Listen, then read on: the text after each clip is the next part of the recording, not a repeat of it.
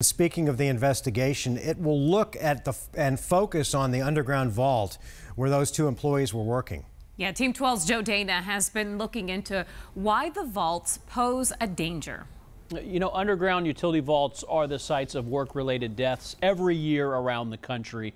The Labor Safety Agency, known as OSHA, that inspects companies, has many requirements to keep these tight spaces as safe as possible.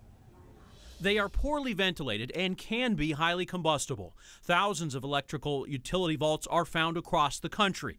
It's unknown how many APS operates in Arizona.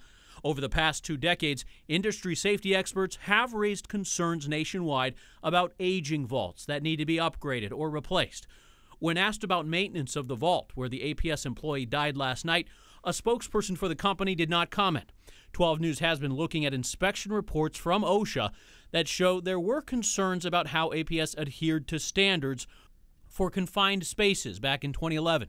However, we're waiting for more details on what exactly those concerns entailed. In the meantime, a task force involving the Phoenix Fire Department and Phoenix Police is in charge of the investigation into what caused this terrible, chaotic scene that took the life of a dedicated employee and military veteran.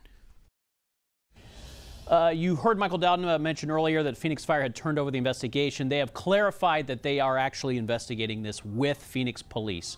Now, APS has told reporters that maintenance was planned. It was normal last night, that employees were replacing a cable and an electrical flash, and subsequent fire then just occurred out of this thing.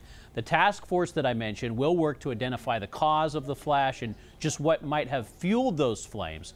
And we'll continue to update the story as it develops. Guys, back to you. All right, Joe, thank you.